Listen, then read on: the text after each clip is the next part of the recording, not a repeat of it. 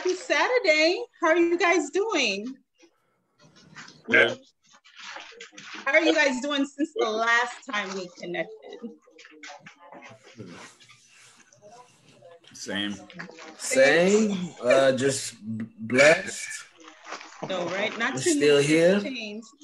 Yeah. Oh, what do you know? We got someone whose video is not on. Go ahead and turn on your video and your audio. Oh, we got reinforcements. Oh, what's this ace in the hole right here? Hi, everybody. Based off the last session, you all said it was too much testosterone on here. So I called in cute reinforcement who is extremely smart, beautiful, and has some stories for y'all and some questions. But this is my girl, Cassandra. Cassandra, say hey to the fellas. Hey, everybody. How are you guys doing? Good. Hello, Cassandra.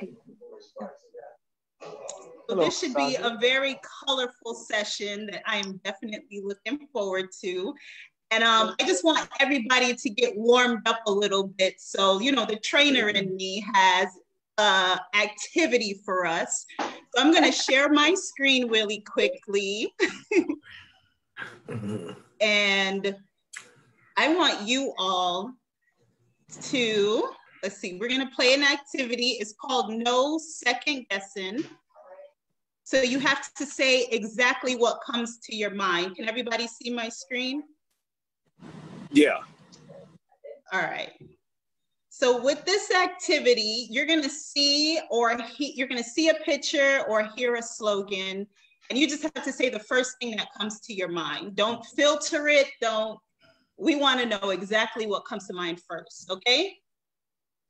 Let's do it. All right. First one. When you hear the word passion, what comes to mind? Honesty. Love. Ooh. Passion. Sex. Crazy. Intimacy. I say crazy. He said crazy. So I heard crazy, intimacy, love. What else? I said sex. Sex. Honesty. I would say high energy too, man. High energy. High energy. All right. That's what I mean by crazy. High energy, like. You know, there's a big difference. Yeah. All right. Next one. Mental health. Important. Misconception. Misconception. Important. I think it's important. Mental health is real big. If your mental not right, then a lot of things, because you can see things way different than how it's supposed to be. It's overlooked or disregarded. Mm-hmm. An epidemic comes to mind. An epidemic. Oh. All right. Next one. Eyelashes. What was that? What's the first thing that comes to mind when you hear eyelashes or see eyelashes? Ridiculous. Yeah, ridiculous. Curtains. I said curtains. Curtains, butterfly wings when they're overdone. Oh, you all are a mess. You ever seen him on the front of a car? Fake lashes on the front of the car, yeah. No, I would like to keep it that way too. All right, next one. When you hear "we need to talk." Uh-oh. Serious. Okay. What happened? What happened? I'm reflecting because I'm in some trouble. I did something, so reflecting comes to mind. Okay. I did now. Or I'm in trouble. right, next one.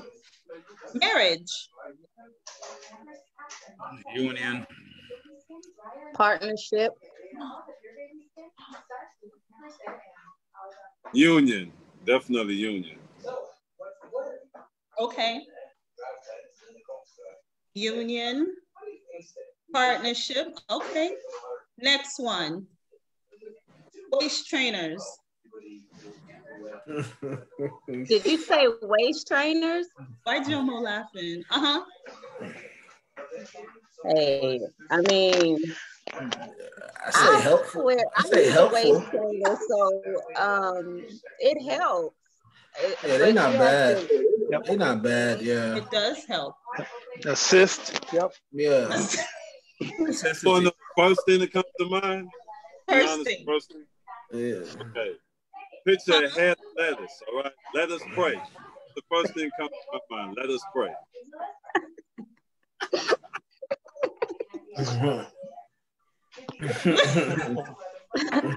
You hear I'm pregnant. Congratulations. It's to you, Mark. Like they're telling you, they're telling you that they're pregnant. Like your wife telling you. Oh, hell no. It's a big difference. Yes. Maury. What'd you say? Maury. Maury? Yeah. Yeah, more. Hey, I just heard though, I got a 7-month-old. I just heard that word, about a year and a half ago. I'm pregnant. So pure excitement for me. I'm still very excited when I hear it. Oh. I heard it for the first time ever. You know what I mean? For me. Oh. So when you first heard it, you didn't think the sky was falling. You were actually really excited. Oh, we planned that. That was planned. Oh. Oh, so you're the 5% that gets to plan when you have kids and actually have them. That's amazing. Yeah, so I can't hear that word and be shocked by it. I just can't. Got it. So when I hear that word, actually the other word comes into play, as in we need to talk. Oh.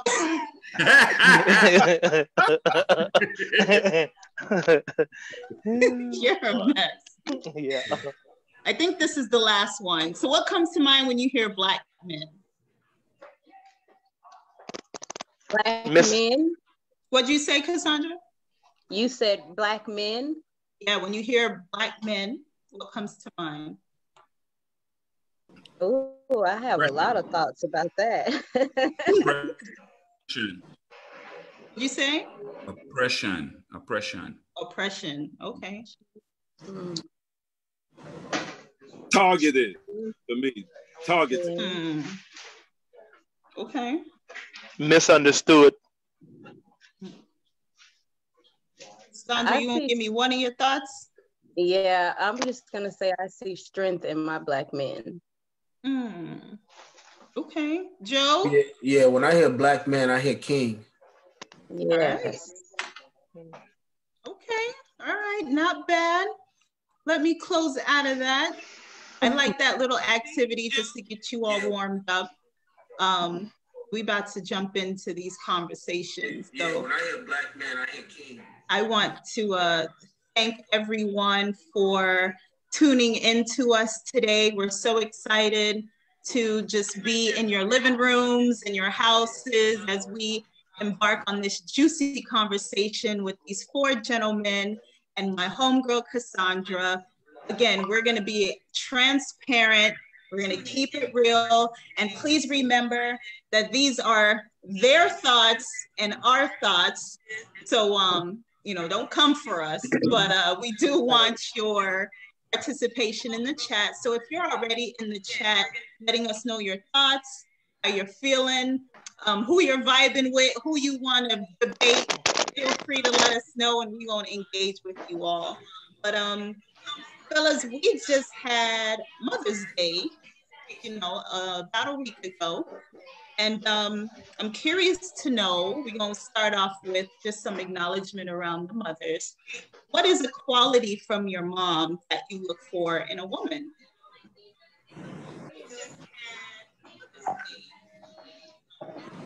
All right, I'll go first.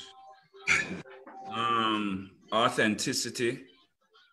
I find that rare nowadays. A lot of women are like made in China.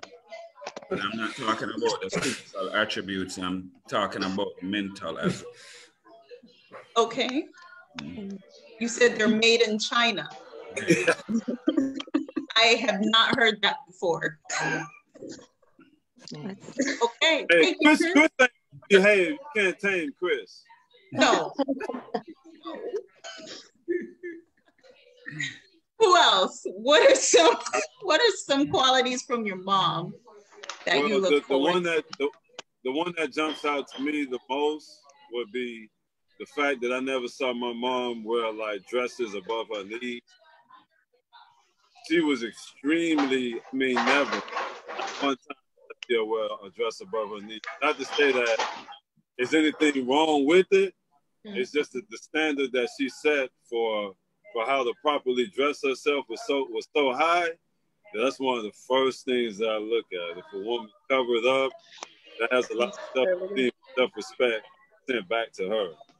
So that's what it is for me. Okay. The biggest I gotta say, my mom, she was. I think I see. TV on? Hold on, I'm sorry. Is someone's TV on? Probably mine. I moved to another room.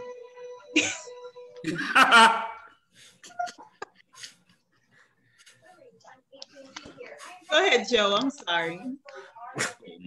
Nah, my mom, man. My mom, like, the God truth, I probably see my mom cry 3 times.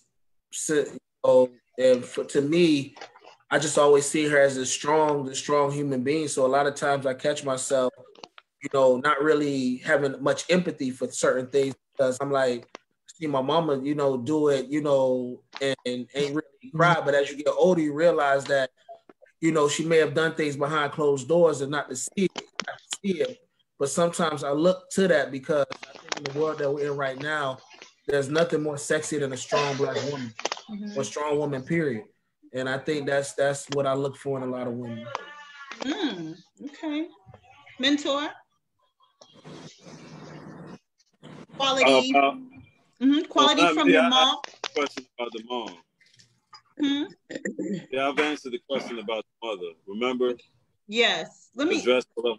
The dress above, no dress above the knee, right?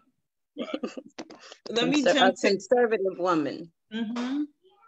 So I'm gonna jump to Cassandra because Cassandra's actually a mother of 2 boys. Her oldest is a senior who just graduated and has a full ride scholarship. Congratulations! Is it Louisiana LSU?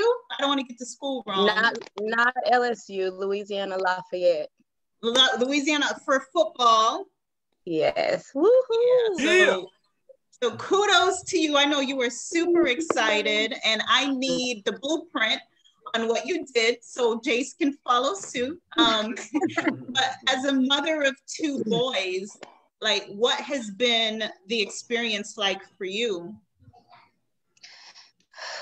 It has not been easy. And just like Joe, I have a problem empathizing, sympathizing with women who make excuses for being a single mom or whatever, because I am a single mom of 3.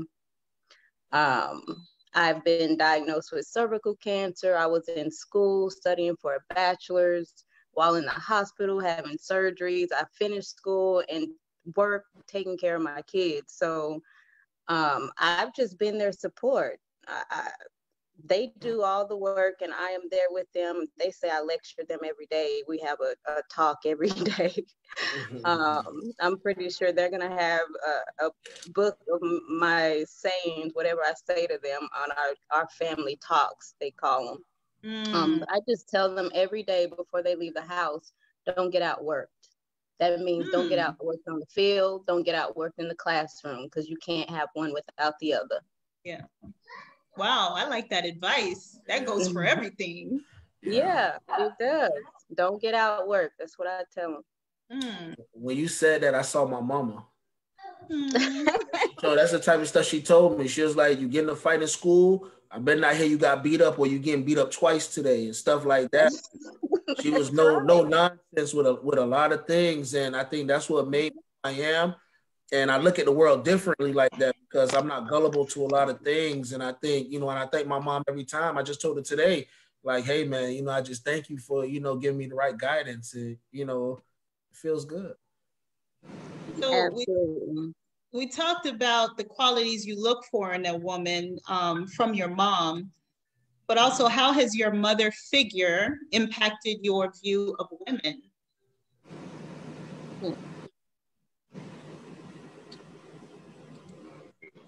The biggest thing, my mother figure is probably don't jump to conclusions. Don't jump to conclusions. Don't just fall for just anything so soon. Always keep your guard up. Always, stay smart. And it's not to knock women, it's just period in life. People change with time. I don't want to fall victim to that. So that's something that goes hard. Hey, Mama Dukes. Yeah. All right. Mentor, what you got? Yeah. Well, for men, it's like phases. So in the beginning, maybe a mama's boy. And then, that teenage 20s era, you try to shake that lady. If somebody calls you a mama's boy, now it's not received quite as well. So you now it's like a phase there. And then the older you get and you start to have friends and family that, lose loved ones, you start to see people lose their mothers. You realize how valuable a mother is here. And then you turn back into a mama's boy. Not then you become proud of being a mama's boy again. Yeah, I was raised by mama. Yeah. But after those three phases there, I think the most part would, I would learn from a woman who would have these attributes of my mom. For the most part, it would be spirituality. Yeah. She was extremely about the Lord. Yeah. Sunday, Bible class, Wednesday, prayer meeting, Thursday, right. that type of stuff. She doesn't have to be extremely religious, but it's only two spirits, and from running the streets, once you can see that it's an evil spirit out there, there has to be a good spirit in it. I have to see that in a woman because that'll be a direct correlation to my mom right there. Once you love the Lord, I know my mama gonna approve of it. Now she gonna be all right. So you touched on, before I go to Chris for his insight, you touched on, just the path of being a mama's boy. And sometimes as women, that mama's boy is hard to date. Oof, it is hard to date a mama's boy because sometimes, I'm saying sometimes, if that father is not in the life, then that son plays a couple roles. And, as the girlfriend or even the wife in some cases, that mama's boy sometimes is the boyfriend to their mothers. And it's a tough balance. We don't want to overstep. So we look at the guy to say, so what you gonna do? That's a whole nother topic. Cassandra, I see you laughing. What are your thoughts? That's an excuse for a man. Yeah, I don't, as a man, I'm a mama's boy, and I don't believe that I'm gonna have my mom in competition with my relationship or let her dictate my relationship. Yeah, and if a female feels that way, that means communication is lost because the first thing I will let you know is that my mom doesn't dictate my relationship. You can't be my mom, Right. But if she doesn't like you, she's gonna have to get to like you. This is my relationship, and once you lose that control, I think that's kind of lame, and I think that's an excuse for a man. I would have to agree, Cassandra. So I agree with you what you're saying. I do know, and from my experience, if a man does not have a good relationship with his mother, they're not good for any woman, period. They struggle with relationships and how to communicate and treat a woman. So being a mama, my youngest right now, he's 15. He'll tell you, I'm a mama's boy and I don't care who knows it. I'm her big baby. I still cuddle with my mom. Like, he'll tell you, he doesn't care. But you still have to have that balance as well. So he doesn't think that he does think he's my boyfriend. I ain't even gonna lie, he does think he's my man. I have to remind him, boy, I am your mother. You need to chill out. But that bond, the relationship that a man builds with his mom helps them in their relationships with their girlfriend or their wives. That's just my opinion. Without it, they're gonna struggle. That's a great point. Chris? Hey, listen, I had a little surprise distraction from my daughter, so things got a little obfuscated. So let me just hear what the initial question was. Yeah, no problem. How has your mother or mother figure impact your view on women? Definitely respect. When I say respect, never hit a woman. Never, no matter what. And I find that valuable. I found value in that. Okay. Yeah. All right. So on the contrary, how has your father influenced how you view women? I was raised by my dad. You talking to me, Alicia? Or generally? All of you. How did your father influence how you view women? Unconditional love. Yeah? Yeah, that's what I see my father have from my mother. So. Okay. Yeah. Nice. Thick and thin. And they've been married for how long? 50-something years. Wow. Okay. Joe. My dad just showed me that, always take care of home. Always make sure that, if she's falling, you catch her, and I see my dad actually do it from prison. So for me, it's just like, he always made sure that home was taken care of. I can remember some times where we'll just get stuff and, it was from him. I don't ask him how it happened. I was a kid, but now I look back on it, it's like he was taken care of. So that's one thing that I learned from my dad. Leash, what your earrings say, 100? I mean, just a little bit. Just a 100. I figured it was fitting for the day. Talk to us, mentor. My biological father, I'm not going to get on here and bash him.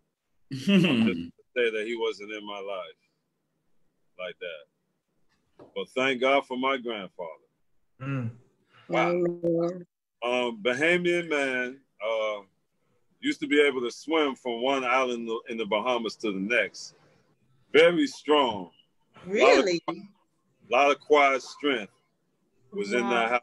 Worked several jobs. Never wanted to have large arguments in front of the children. And I mean, it's with my uncles and aunties, it was 8, 9 kids in that house. They never publicly argued, always went into the room to settle things. So the amount of respect that he had for women was ridiculous. Wow. It was ridiculous. Okay. So I'm glad I was able to get that example from my grandfather, even though my father wasn't there. Got it. Cassandra, you were saying that you were raised by your dad. Yes, I was raised by my dad. 4 girls and 1 boy. So family, he taught us that we're all we have. It's strength in the family. I like that. Okay. All right, so let's shift gears just a little bit. Question for you all. You have 3 choices. What do you think is the hardest thing to say to your significant other? A, I'm sorry. B, I love you, or C, I need help?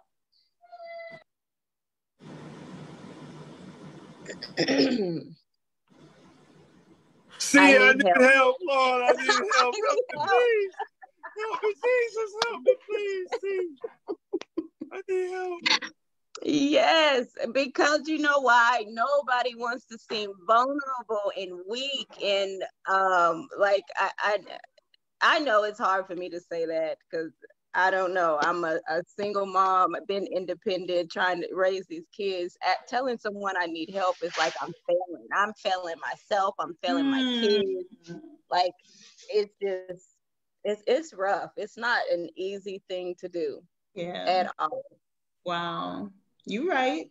Especially when it comes to that money. We might need help cleaning something up or washing this or that, but when it comes around the time to ever having to ask for $1, oh my God. Yes. Oh. And we're gonna make something. We're gonna figure this out. We're gonna figure it out. I'm not about to do that. Something's gonna be put on hold. I'm gonna, even now with getting everything ready to send my son off to school. It's been crazy. We've had a lot of family, give gifts and a lot, everything, but it's still, I'm thinking like, oh my gosh, I got to get him out there. We got to drive out there. Do I rent a car? Do I ask somebody to do that? It's crazy. Yeah. It's crazy.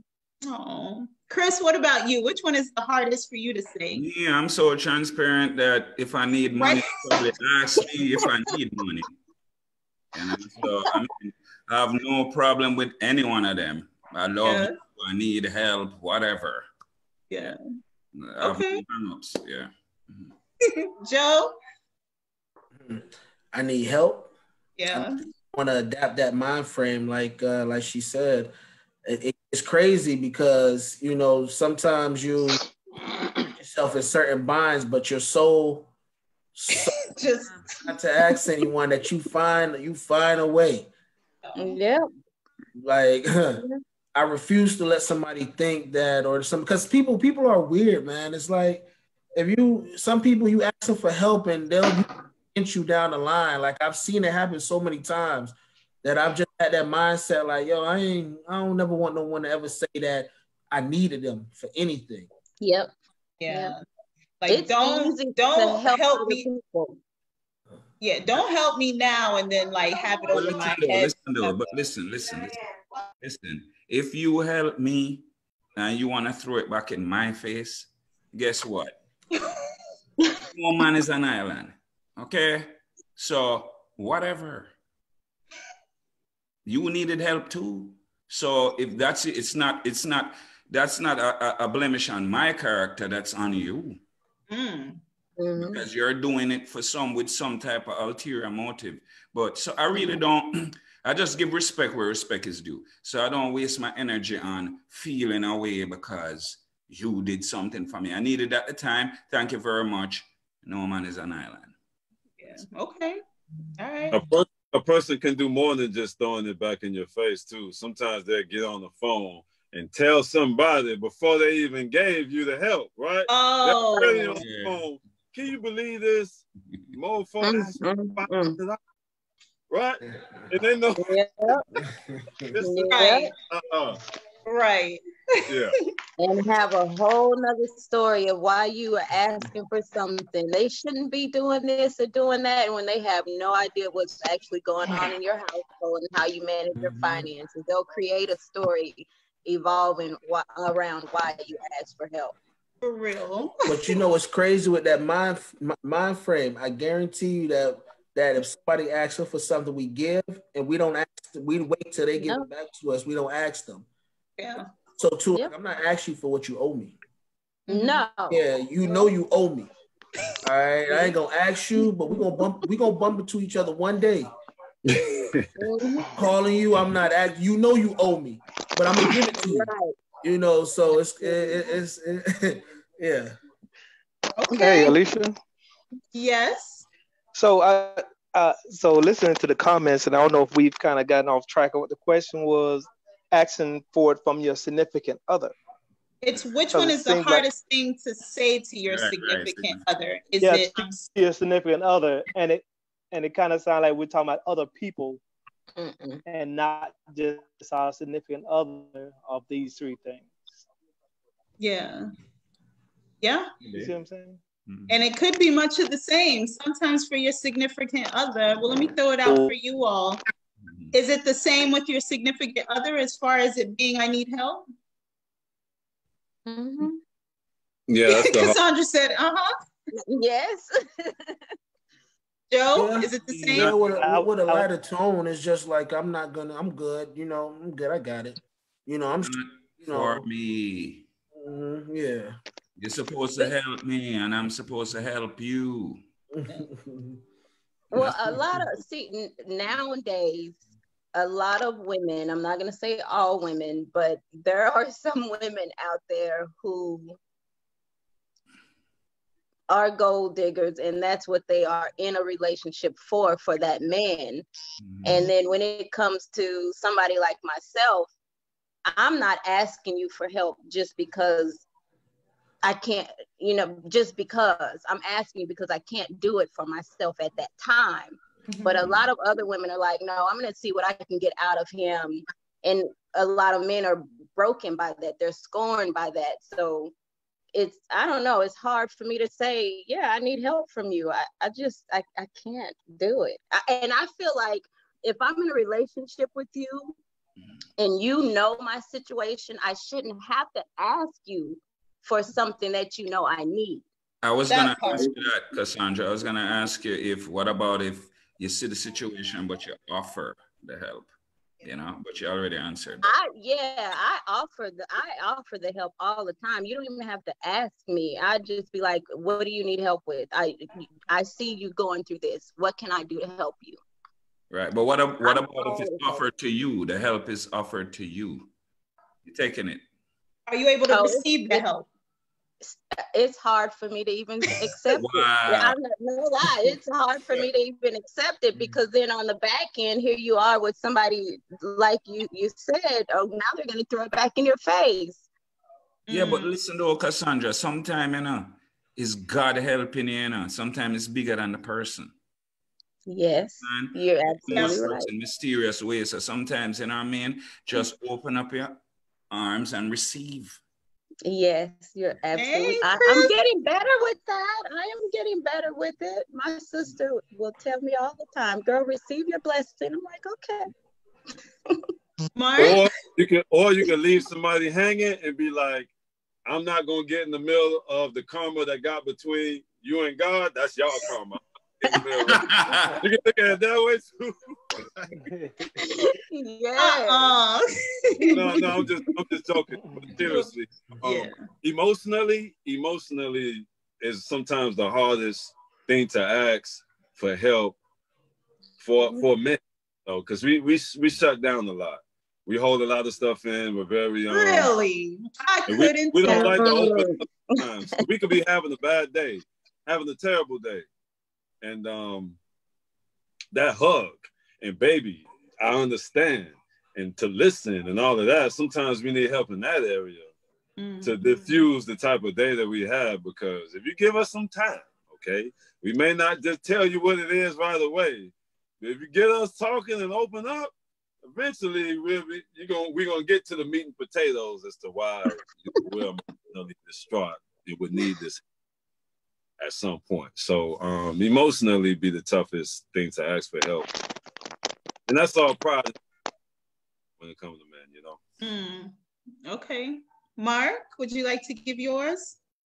Yeah, I have nothing on this. I don't have an issue with asking my significant other for either three of those. Out of the three, the one that probably the most challenging is I need help. But really, I think I haven't learned from the first marriage. The second marriage, you need to set up expectations. Yeah, expectations of knowing, hey, you know what I'm bringing in. You know what's need to be done, what they need to be taken care of. You know what I'm fully capable of, and not, I guess, go in as if I'm the master of it all, and I'll, because sometimes we put that burden on ourselves as men, that I'm the go-to, and I can't. It's a sign of weakness of asking for help. But I learned that my first marriage, second marriage, no, is everything is good. So I really don't have an issue with either one of those three actions from her. Okay. All right. So let's ask. All right. So why will a man date and even sometimes live with a woman, but be afraid of committing to marriage? What happened, Cassandra? Ooh, girl. I don't know if we have enough time for that. I will go to somebody else and come back to me. All right, I'll say this. It's like a bunch of variables. So there is the outside influence, you know what I mean, which comes from like this social attached to man. You see what I'm saying? Being tied down, hence the phrase ball and chain, Then it might be the fact that, the divorce horror stories where they come in and take everything that you work for, half or whatever, if they deserve it. Some just want to be a thought out there, just have the cake and eat it, so. The guys want to be a thought? Yeah. Okay. I call them thought too. Okay. Equal opportunity. Yeah. Okay. That's pretty honest, mentor. So the question is, why do guys spend a significant amount of time staying or living with a woman or being with a woman without getting married? Yeah, like just dating her for either a while and or living with her with no intention on or just being afraid to commit to marriage. Because of Jody. It's Jody's fault. Jody. Baby boy. No. Y'all blaming it on him? I'm blaming it on Jody, yes. Jody had too much of an influence out here. But seriously. It have to be it does have a lot of variables because I think relationships are supposed to be what's best for the two people. Don't let the outside world tell you when to get married because folks can know right off the bat. All right, this may only take 2-3 months. Boom, right. Let's get married, and that can work. And then you have folks that say, "Well, wait a minute, now, okay, we got a 5-year plan.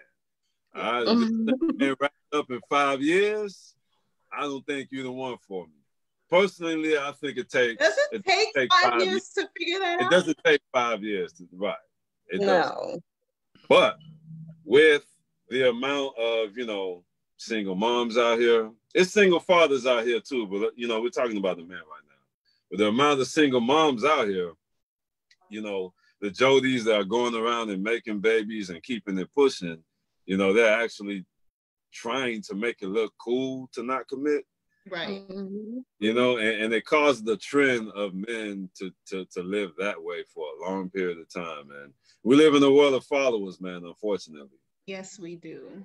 And, it's unfortunate that, the kids have become such an object of that. Like you look at, sorry to call out names, but it's for an example. If you look at the Diddies and the Futures who have the statuses and the money and the ability to do and get whatever they want, and they're just having kids like over the place. You know what I mean? Like and it's these children who are the subjects of this very thing. So it is heartbreaking. Go ahead. That's exactly what comes out of when a man doesn't commit. If you just stay there long enough, boom, here go a bunch of kids, and then the children suffer. That's the end of that. And I get, okay, you got the money to maybe financially take care of the kids, but it's not all about financial. Sometimes it's just having that fatherly support. Hey, yep. So I tell you this on that. So the first commandment that was given to Adam, a lot of people think the first commandment was to Well, I ask you guys, what was the first commandment given to Adam? All right, Bible school studiers. So, first commandment given to Adam was go out, multiply, and replenish your earth. Right, have kids. Mm-hmm. Man's instinct is to reproduce.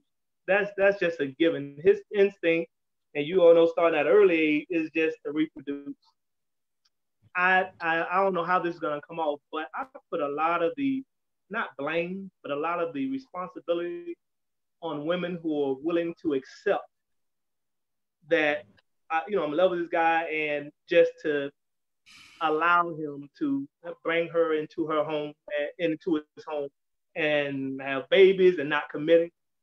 Because if a woman don't tell a man, listen, you can't have me until you commit to me. Because once when you commit, once when you give it up to the man, the game is over. It's a wrap. Mm-hmm. It's a wrap. Mm-hmm. And it's like, oh, you're gonna allow me to continue doing this without any pressure? But if so, it's really it's instinctive for a man to want to reproduce. Mm. If a woman don't have, I don't want to say enough respect about herself, or just something about herself to say, you know what? No, we're not gonna do this until you show me some evidence of you're gonna commit to me, but I'm not gonna be your baby back. You know what I'm saying? So I put a lot of that on the woman to say, no, we're not gonna do this. But a lot of times women, they give in thinking I'll change them. In the end, I'll change them. Yeah. And then 3 babies later. All right, let me echo. And there is some savagery going on right now where there are some women who will purposely try to get, impregnated by folks with money as a paycheck. So I'm not going to pretend like that's not a reality, because that has become the new hustle, if you would. Not making it right, but I understand the concept of reproducing and that just being what they're supposed to do. But just curious to know, like, when it comes to committing, because you can commit and reproduce. I'm curious to know that aspect. Chris, I think you were going to say something, then I'll go to Joe. I was just going to echo what Mark was saying, because it's shared responsibility. Because some women I know, they purposely don't talk to certain guys in certain professions. So if you know this guy is a rapper or whatever, what's the probability of him being a hoe? It's very high. And and you signed up for that. Now you decide to have a child with the probability of the father being absent all the time. So, it's not just, accountability on his part, but it's also these women, because these women, you know how they are. Okay. Joe? Yeah, I definitely got to agree with what everyone is saying. I think a lot of times a lot of women turn the man into the what we call nobody, the loser. I regret, the biggest regret. They turn them into that, because sometimes men don't think for themselves. So if they see a woman continue to take care of them, continue to put up with their nonsense, continue to still be there for them no matter what. Like you hear some of the craziest stories. You wonder to yourself, like, what did you expect? So it's like, I definitely got to agree with that, because a lot of men, at some point they're not doing the thinking. Yeah, sitting back and they're on cruise control. On cruise control, it don't stop until you press the brake or the gas. So sometimes it's too late. So I definitely agree with the fellas are saying. Okay. Well, Sandra, anything you want to add? Yes, because I was in this situation. Okay. We're being transparent about this all. So just a little quick story, because this is a whole history lesson. We could go with this, but I was married for 8 years and I was divorced, and I was divorced in 2008. I did not get serious with someone until 2013, 14, I guess, when I moved back to Texas. And there's certain attributes that for myself that he had to meet for me to even consider, hey, okay, now I trust you around my children and whatever. So we were together. He fell on hard times and he moves in with me, him and his son. Lord today. Anyway, so they're living with me. Yeah. A year or so go in, and we go to court to get custody of his son. I'm in court with him, helping him fix his credit, this and that, whatever. And we're looking for a house together. And come to find out, he goes and he buys a house for himself. And then the lady that we just got custody of his son from, he moves her into the house that he bought. Wow. Yeah. So I don't know. And I'm still to this day, I don't know why he chose to do what he did. He makes some excuse now, but now on the other end of it, he is calling me now that she's living in the house with him almost 2 years later. Now he's unhappy. He feels like he's in a relationship alone, blah, blah, blah, blah, blah. The BS that men try to do when they want to hold on to you, like, and not let you move on. But because I was in that situation, I still don't understand why it happened to me. I'm glad you brought some female energy on the show. I just want to say that. I mean, seriously though. No, it's not you. It falls underneath the category. You made it too easy for him. You made it too easy for him. Like, I mean, that's you know, you were there before, and you know, you were in love, and we get it. That's why I say love is a drug. Yeah. Somebody come, you know, and it's like, as a man moving in with you, it has to be the other way around. I just think, But he fell on hard times, Joe. He fell on hard times. She's trying to support him. Trust me. I get it. I understand. But he fell on short time. That's like somebody asking you to borrow money. You asked me to borrow $200. $200. When am I gonna get that $200 back? So it's like, you know, you fell on hard times. I'm moving you into my house. So not only am I bringing you and your son in, and you're invading my space, but I have to take care of you until you get back on your feet. Make sure I maintain everything. And for a man, that's just like sitting on the beach sipping lemonade, you know. So being that we were in this relationship, we were not married, no, but we have been together for a couple of years. Women are natural nurturers. I didn't feel like I could turn my back. How do you imagine if she didn't help him? It's not about he knew you weren't gonna turn your back. He knew that. Or he asked you. And that's the thing. He didn't ask, I offered. See, that's what you think. Yeah. The moment you realized what was going on, that was him asking you. And he knew you would think about it, because I see you have a big heart. Yeah. And it remains the same. The nice person never wins. Yeah. But it's a bunch of bull. I'm not being bad on you, but you're not gonna tell your sons, you're gonna teach your sons that if they fall on hard times, hey man, pick your head up, man, and just bounce back. Oh yeah. Yeah, absolutely. Don't allow them to make excuses. Yeah, and see the difference. So, hold on a second, though. And it's not your fault. It happens to everybody. Chris? 1 second. Let me say this. I agree with you, Joe, but you're kind of shrewd. Okay? Huh? You're kind of on the shrewd side. But listen, that quality that you have in you, whether you help someone, whether the person is helping you, when you go into a relationship, it's an assigned risk. Okay? There is no guarantee that death do us part. Okay? And we have to face that reality. We have a kind of inept ability to block out certain things like death and all that stuff. But you have to, just like in life, you have to have preparation for death, right? You have to face that. You have to make sure you have a will, all this stuff for your kids, right? You also have to have preparation for that.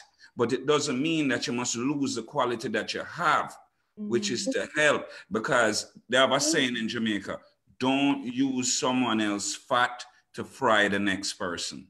Woo! You didn't tell the church's chicken that. Tell that the church's chicken. So, I mean, I was done wrong too. You see what I'm saying? But I'm not going to take that into my current or future relationship. You get what I'm saying? Because now you're not only affected my past, but now you're affecting my present and also my future. And that's my whole life. And time is... We understand that, Chris, but let me ask you... valuable medium for me. Let me ask you this, Chris. Yeah. At right now, could a woman, even though you dating over fire, could a woman right now come and say, Chris, my daughter into your house, and you just openly let them in? Move what? Move them into your house.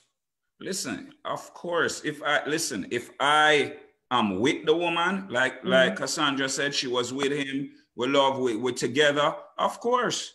Okay. And but he's also the man, though. So it's I have a question for Cassandra. Yes. Okay. Yeah. Let's take material things out of the way for a second. Cars, houses, all of that. Two people meet each other.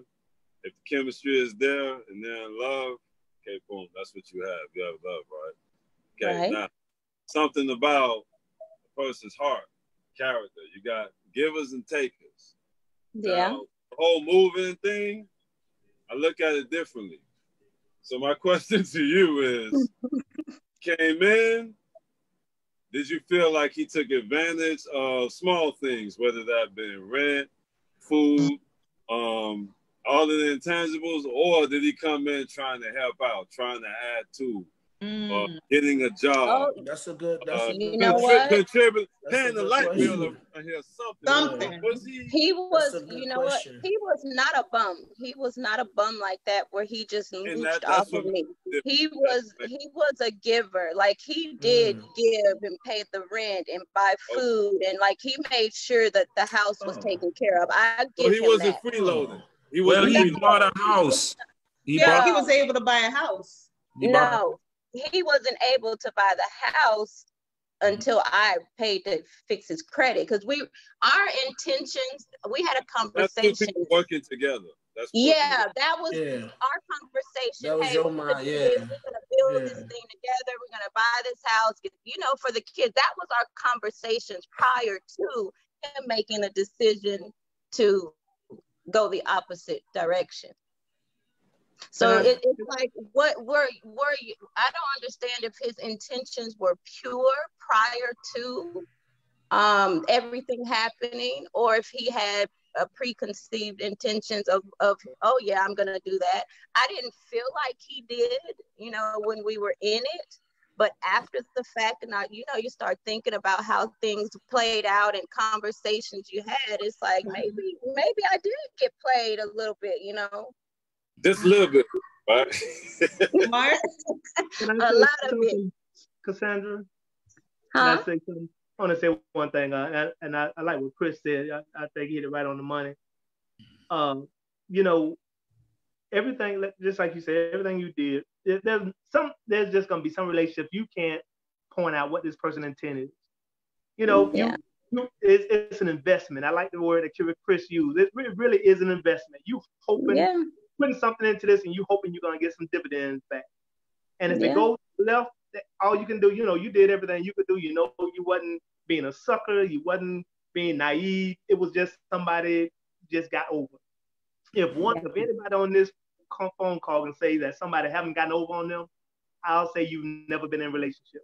Because somebody's going, that's just life. Somebody's going to, and you're going to give your best intention. But what I like, what was said earlier about the fact, I got to remember that, Chris, that Jamaican statement.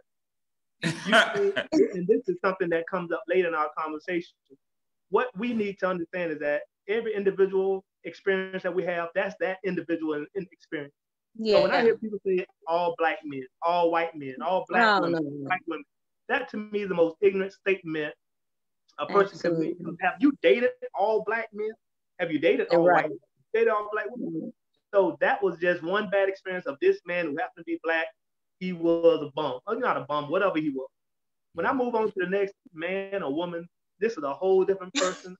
I get absolutely. And now I got to, and like my man just said, what's his name? Mentor just saying, go ahead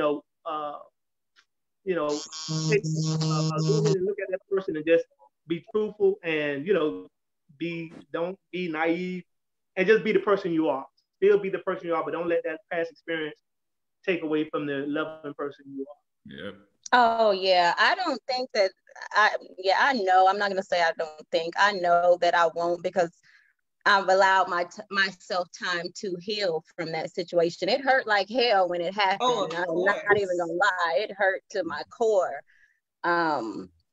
But no, I'm definitely over it now. I feel like I've healed from it, and now, like I said, he's pleading to come back, and that ain't no way in hell that would ever happen again. As long as it didn't make you give up on love. No. If you guys can tell by my personality, I am a very loving and nurturing person. Definitely have not given up on love. I'm still open to it. So yeah, definitely. Cassandra, you still love him? No. I have love for him. I will, but I don't love him like that. I don't like him either. But no, that's right. I don't like him. I don't like him as a person. Because I feel like right now with him trying to call me and do things that he probably did with me, with her, like, you're not a good person. Mm-hmm. So yeah. And Cassandra, if you had said anything other than you don't like him, we always gonna come through this phone and grab you by your face.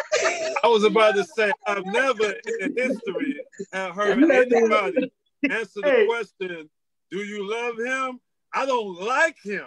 I've never heard. Now we know you don't. Now we know you don't. You don't still love him. I was coming for you. Look, yeah, no. I mean, I don't like that nigga. I don't like him. Don't let me see him in the streets either. Right, you cannot. I don't like the way that nigga be breathing. I don't like how he be breathing. Look, you cannot say that you don't have love for someone that you were in love with. You can't say that it just wipes out of you and it wipes off the face of the earth. It doesn't go away. You just don't have those feelings up front like you used to. That you'll always have some type of love. Hey, I wish you well. Thank you. Goodbye. I don't wish the death of you or anything like that. But no, dude, I don't like you.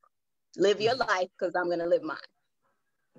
I gotta say, Cassandra, that's a hell of a scenario. And I'm really thankful that you are the loving person you are, because I would have probably lit something on fire.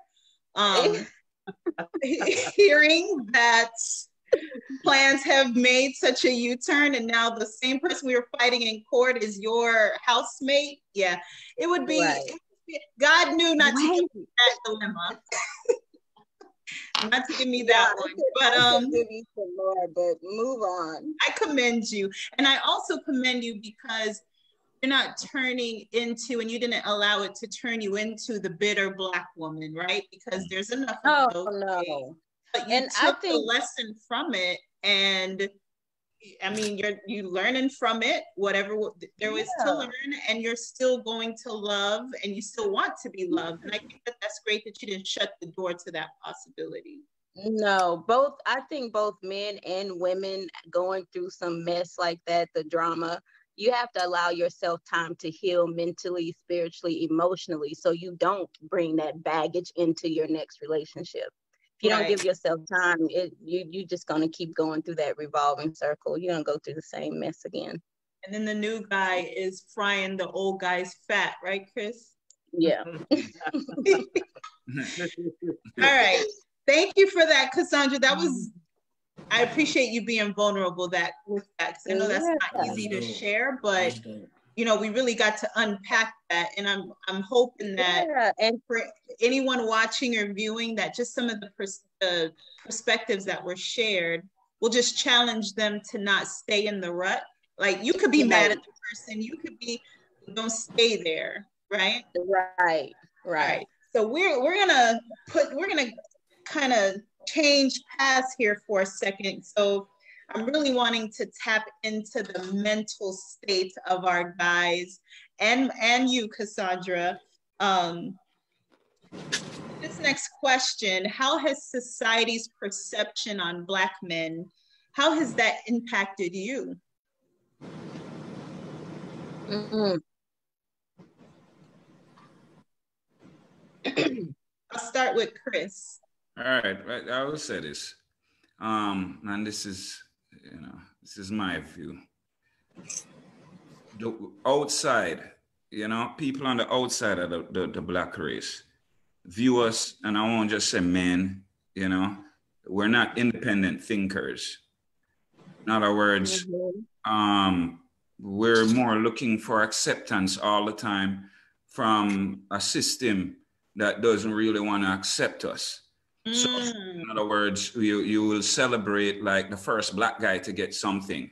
Yeah, celebrate it. Yay.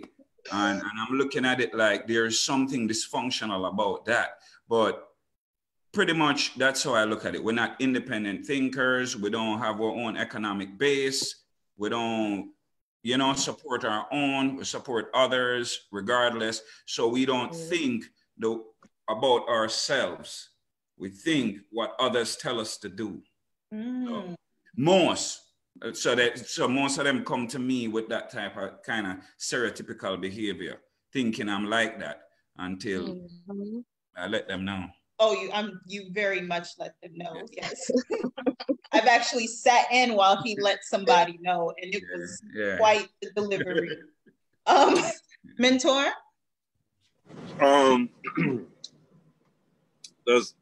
Do everybody in the panel remember a rapper by the name of KRS-One? Yes. Mm-hmm. Okay. Chris. Mm-hmm. Yeah, Chris. Exactly. He said something extremely powerful. He said, if hip hop had the power to destroy lives, it also has the power to save people or things of that nature. Meaning he figured something out, after hearing, where music has gone to from how it started and where it is now, you start to see a glaring difference in programming. Mm-hmm. Programming is extremely heavy. It's the biggest tool they have. And for me to elaborate more on that, trust me, it's in the poem. It's in the closing poem that I'm going to do, because it definitely relates to why mentally we're in the state that we're in as a whole. Right. With being a poet mentor, I have to look at things from a broader perspective. And the programming, remember, we're still trying to get over things that was done to us in the 30s, 40s, 50s, 60s. And when the drugs came in, 60s, 70s, 80s. So you're talking about unpacking it's a lot of factors. There's not one single thing to say, this is the reason why Black people are struggling. It's not one thing. It's a combination of stuff that I'll definitely be elaborating on in the poem later. Okay, so if they weren't gonna stay tuned, I'm pretty sure they're gonna stay tuned now. You see what I did there? Okay, with the commercial break. Cliffhanger. Right, cliffhanger. Jomo, Mark, how has society's perception on Black men impacted you? I'll go to Mark first. It really hasn't. From an early age, I was always taught that society is going to look on Black man as the rug that you step on before you go into the house. So I've always saw myself working to have to prove myself. So nothing society has done has changed that, or nothing society is doing to make me think otherwise, that they still is a system that's working against us. As Mentor was just saying, I think our biggest problem is that we don't educate our young Black men on where we came from and what we've endured. I don't think, as Mentor was saying, you think about there was a book, a large book written on how to demean and to belittle the black man way back in slavery, how to keep your slaves in check. Yeah. This book is, and it's still, you know, so when you hear people say today, you'll hear people say, you hear black people say, I don't support black businesses because black people just like crabs. And you know where that came from? That was a slave mentality. That was a tactic. It was a tactic. And that's still going on today, because you'll go into a white business and you'll run into the same problem you will with a black business, but you won't say, I won't support that white business. You're forgiving with them, right? But you'll cut us off. So why is that? But like Mentor is saying, man, those roots are so deep. Yes. It's gonna be, if we were blessed to see this generation go on, it would be generations still before we really got away from it. And what a lot of blacks are getting away from is actually teaching their young ones where we came from, what black people had to go through, the struggle, 30s, 40s, 50s, 60s, 70s, even up to 2000. Like Chris was saying, we celebrated the first black president. But damn, it was 2016. My goodness, I mean 2012, 2008, and we just getting a black president. Yeah. You know, like, and now we equal? Like, no.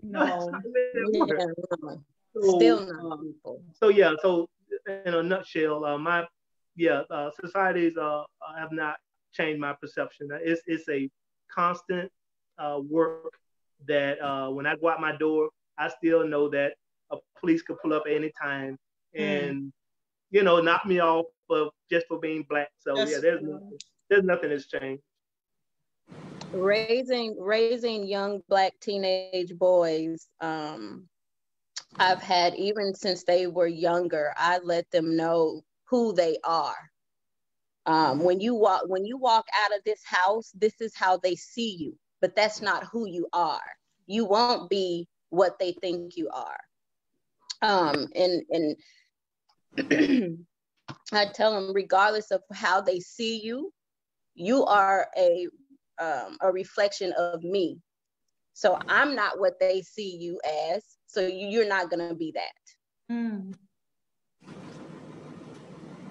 Okay. I like that. Joe, you want to round this out with that? I think it doesn't really have a take on me with society. But I gotta agree with it. What everyone is saying is really we got to teach the youth. Like I catch myself a lot of times. Like I don't have any kids, but you'll always see me, like, especially young black. I don't want to say black African Americans. I'm always willing to let them hang around me. You know, I'm willing to take them to go play sports with me. Like I have three young men right now that I always try to keep around me, because I want to make sure that they're doing the right things. So if they have any questions, they can come to me. I have my nephew. We talk, and he asks me questions, and I don't beat around the bush. I'm transparent with him, you know, and I just keep them around me. I try to get them active in sports. I try to make sure that they don't ever starve for nothing. Make sure they understand that they're strong black men and that they can be.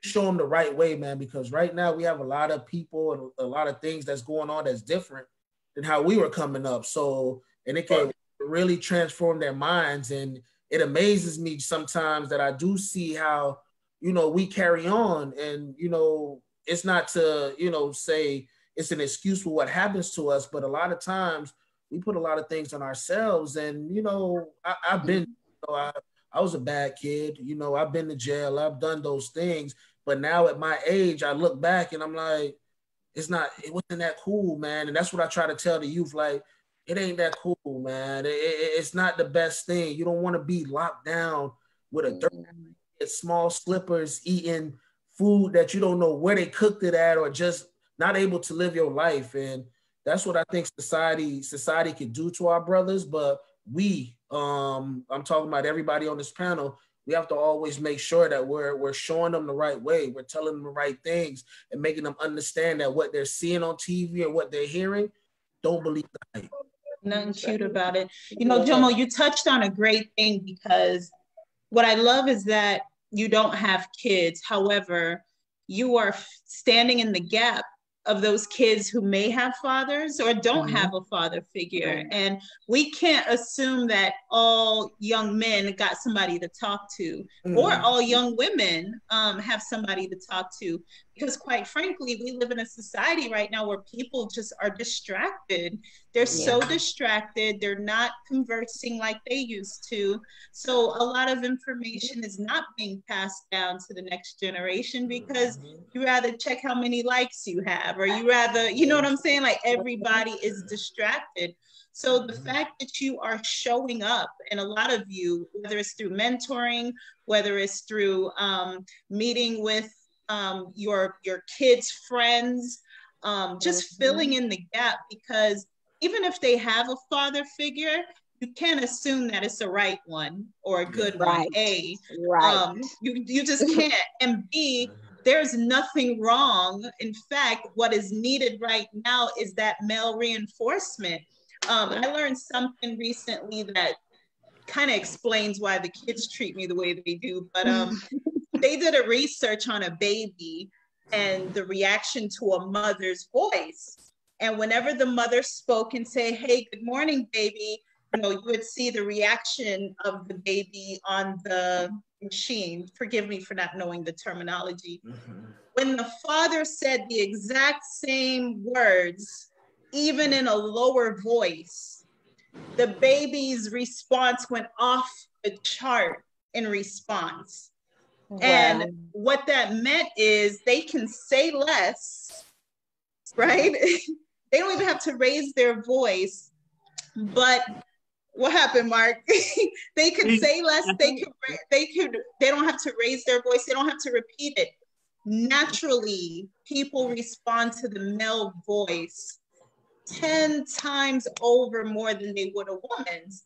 So for men to be quiet and reserved, we can't afford you to be like that right now. Like, we need y'all to wake up and help us fill in these gaps, because not all of us are like Cassandra. Fair enough. You know, not all of us are like Cassandra, who is successful at raising boys solo, or even her daughter. Like, just imagine the additional reinforcement that we can have as a society if, you know, we just dedicated more time to connecting. I'm not, and this is myself too. Like, I know I could do a better job at just checking in and just sharing some of the knowledge I went through so that they don't have to. Like, here are the questions you ask before you get married. You know what I'm saying? Because once you've gone through it, the goal is to let it be easier for them. In other words, you're saying we need to get women to respond to us like kids do. That's not at all what I said. No. Mark is fired. Submissive. So that's the secret. We got to get women to respond to us like kids. Okay. Absolutely not. Absolutely not. Mark is fired. Just, you got the heads up, Mark. But let me share this real quick though.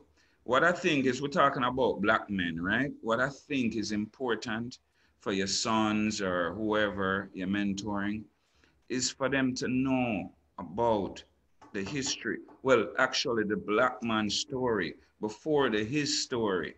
You see what I'm saying? Because we only know about the struggles. We don't know about our greatness. We don't know about dynasties. We don't know about Egyptian. We don't know anything. So that's wiped out. So that comes back to the independent thinking, which mentor referred to the programming, Mark. It's all in that, because I see, just for example, I'm at my job and I'm seeing Black people calling Hitler a tyrant and empathizing with his victims, and at the same time don't even realize that the same great men, Columbus and all of them, were worse. You see what I'm saying? And I have to explain, like in numbers, 100 million West Africans dying on the passage alone. 30 million Jews died total. So you're talking about Aztec, Incas, Mayas, all of them are gone. And these guys are looked at as great men. But you turn around and you say these are great men. And I hear people on MSNBC and CNN saying, our founding fathers, I'm talking about Black people, Talking about Because slave that's the history we've as been the taught. founding fathers. So if we don't get that independent thinking in, we won't ever have our true identity and self-worth. It's Yep. true. That's That's what I very think true. is very important. I teach my son that, yeah, I'm kind of go overboard with the chemist stuff sometimes. But Just a little bit. Just a little bit, Chris. Again, Just a little bit. again, I just want to add one more thing on to the programming and how important it is. TV stations, definitely like gold, platinum.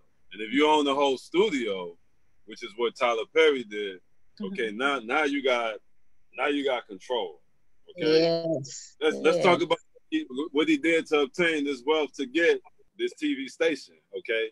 He had to put on the dress, play as Medina, and in some cases, a lot will look at that is to feminize the black man. Let's just call it what everybody's talking about. All right. Take the okay.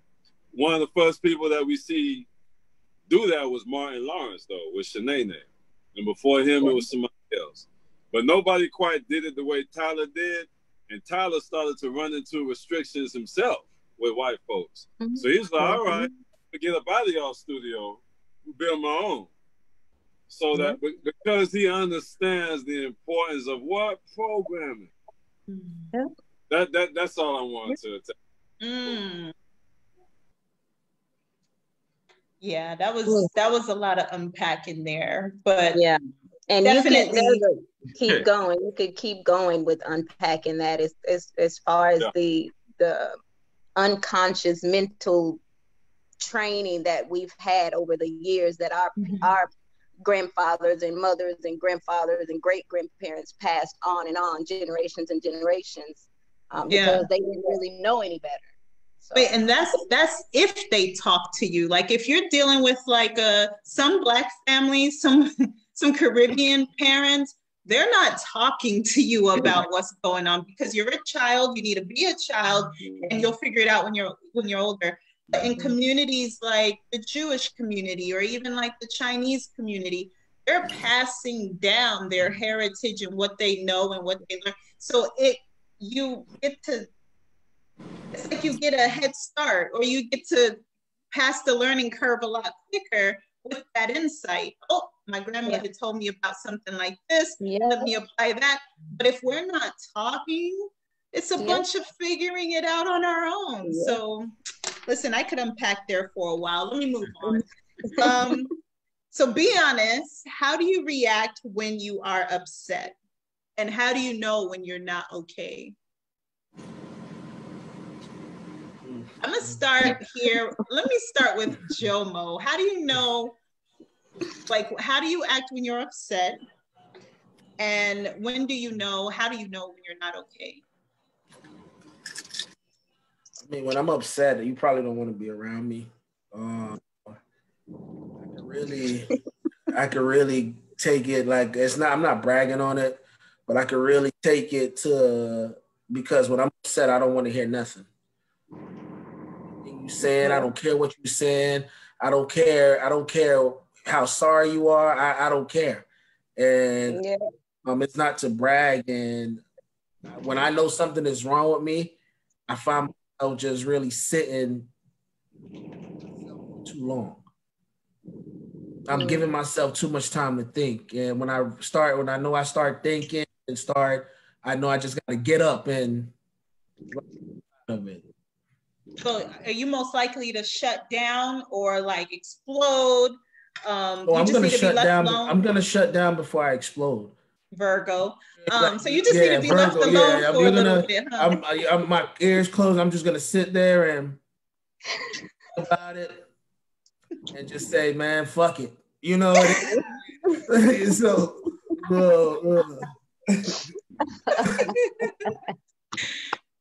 Mentor. When you're upset, what does that look like?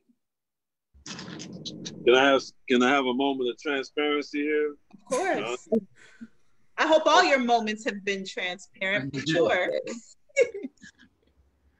To be honest, I'll hide behind a poem. Very good. All right. No, poets get away with murder sometimes. I'll take those frustrations and anger, write a poem, spit it out there, and folks will go, "Oh man, that was amazing, that was great." In hindsight, I still ain't deal with them feelings. I ain't deal with them emotions. Mm-hmm. All I did was write it down on the paper, memorize it, and release it. But I ain't deal with it. And those are two different things. So now I'm harboring them feelings and I'm carrying it around, and I'm probably taking it out on my lady through probably ignoring them when I shouldn't be ignoring them. Stuff like that men do. You know what I mean? But I just want to get to a space where I stop hiding behind the poem or the title, the stage name mentor. Yeah. See where I'm coming from now? And just kind of be human sometimes and release it. Do things that, releases tension and anger and pressure. Like go to a gun range, Big Al's gun range on Pembroke. Let off some rounds. You know what I mean? Nice advertising plug. Do that. No, it'll help. It helps. Let off some Listen, the gun range helps for sure. That's a great way to release some pressure. You could take a picture of that person you are upset at and put it. You could. You could even do it mentally, yeah. Put it on that thing that you're supposed to be shooting. Yep. Swiss cheese it. They have this place in Miami that I want to go to, Smash House, where you literally get to use different equipments like a sledgehammer, all sorts of stuff. You just get to break stuff. I would not break anything in my house, but I will break something in a designated house. Exactly. I will absolutely go there and take advantage of breaking up stuff to let it out. For sure. Chris, how do you look? Okay, so you're very passionate. So when you're upset, what does that look like? Cross, angry, miserable. Wait, before you go any further, I've heard of some stories of Chris when he's upset and he literally sees red. Like, I backed away as he was talking type of story. Because as he's on both extremes, so he can be extremely passionate and extremely, but when he's upset, Chris. Yeah, and it actually, well, I'm working on it. So now I'll probably get quiet, you understand, and I need my space. But what I still need to work on, and I thought I had it down pat, was a man diss me. I didn't hear him. What'd you say? When a man diss me, disrespect me. Oh, yeah. Yeah, I tend to go back to my old ways real quick. So, I have to check myself. Like I was in Jamaica and I almost go off. And then, yeah. So, yeah, I'm still working on it, but that's my go-to when I get upset. I don't know why Americans even try Jamaicans no more. After watching Shatas, I don't know why they would even try Jamaicans. And you wanna know who me up the most? It's Jamaican man when they disrespect me. That's get under my skin the most. Yeah, because it's a law that they should know not to do, but when they do it, it's like you're breaking the law. So Yep. Mark, when you're upset, do you get upset? I gotta ask, like, yeah. I'm like, does Mark even get upset? Because he's always like, whatever. Yeah, it's hard to get me upset because I don't know if it's good or bad, but I don't give that much. I don't care that much about stuff. But so for you to get me upset, it really got to be about something that's close to the heart. Yeah. Like the Miami Dolphins, right? No, yeah, that'll get me raged. Yeah. But I tend to get quiet. If I really get upset, I get quiet, and I just need to get away for a minute. I just shut down. So I'm not gonna talk about it. I can't talk about it right then. We got to come back later on when I really reach that point. But it's hard to get me to that point. But when you get me there, I will shut down and get quiet, and I won't discuss it. Cassandra, when you're upset, what does that look like? My dad say I'm a feisty little lady. So initially, if I feel like I'm disrespected, it's not cute. It's not cute at all. It's not becoming of a woman, because I will go off in a minute, especially if I feel like I've been disrespected. I'm losing it. I'm a Taurus. I'm bullheaded, so I'm gonna. Oh, you're a Taurus. I'm gonna I was go about to ask her. I'm gonna go off.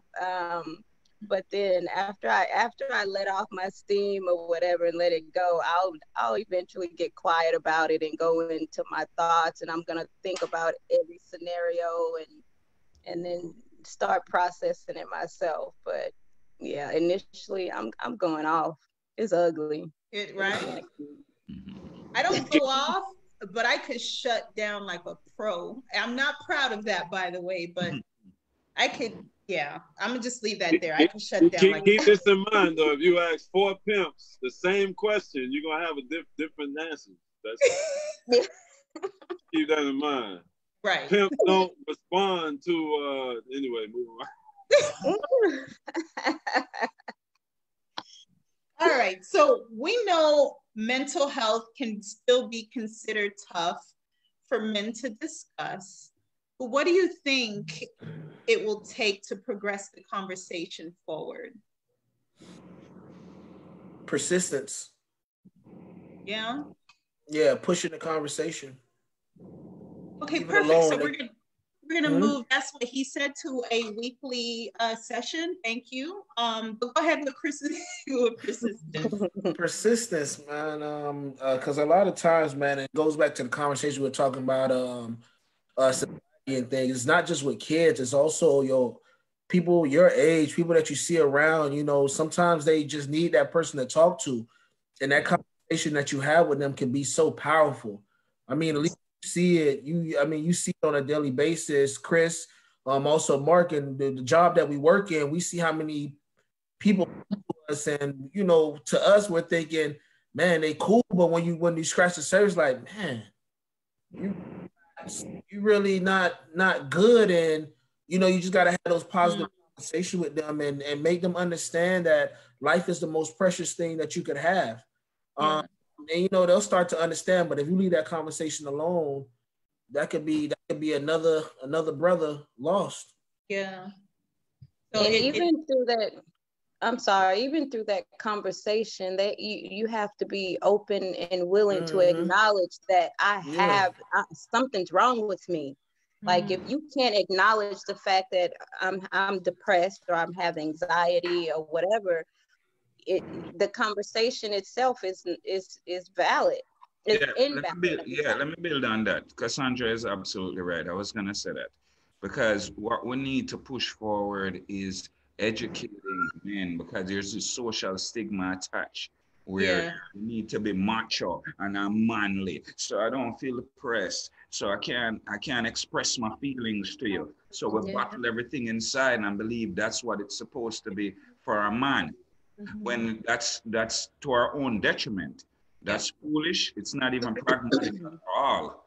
You see what I'm saying? So that's what we need to do. So I'm absolutely agreeing with Cassandra on that one. That's where it needs to start, because people depressed and they're not talking and they're not doing anything and they need therapy. Yeah. Mentor? Mental health with both men and women is so big that it's impossible to get a number to it. Diagnosis. Not everybody's going to go out and get diagnosed. There's folks walking around with serious mental illnesses and don't know it. Yeah. So it's like COVID-19. It's the same thing. How could you possibly know that a person is mentally ill until they do something so far off the wall? And then it may come in spurts. A person's mental illness, they may only show it like maybe once or twice a month. You see what I mean? So the number to figure out how many people are going through it is impossible. So in that regard, we have to be extremely understanding and compassionate with people, and stop like being so quick to say, "Oh, this individual's fake. He's phony." I wrote a poem called "Real Fake," and I elaborated on that. It's a lot of people that we assume are fake that probably are suffering from a mental illness, and we don't even know it. Yeah. It's folks that don't want to be fake. They don't want to do the things that they're doing. They can't help it. They can't help it. They suffer something so tragic that happened in a relationship years ago. Yeah. Never got over it, never healed. You know what happens if you never healed each and every person you've been with? If you never heal from every relationship you touch, it's a heavy bag. Due to a person, there's so many levels to mental illness. Yeah. And then there's the ones that struggle with mental health that you never see it. They look happy every day, but when they get home, they cry or think about killing themselves. You never know. And we have to look at every day. We don't know what someone's going through, and be compassionate with everybody we encounter. Yeah. Suffer in secret. Yeah. And those ones are the scariest ones because you don't know when to help or how to help because they're not giving you any kind of signals. Yeah. But I just really wish we could find a way to make mental health cool for our community.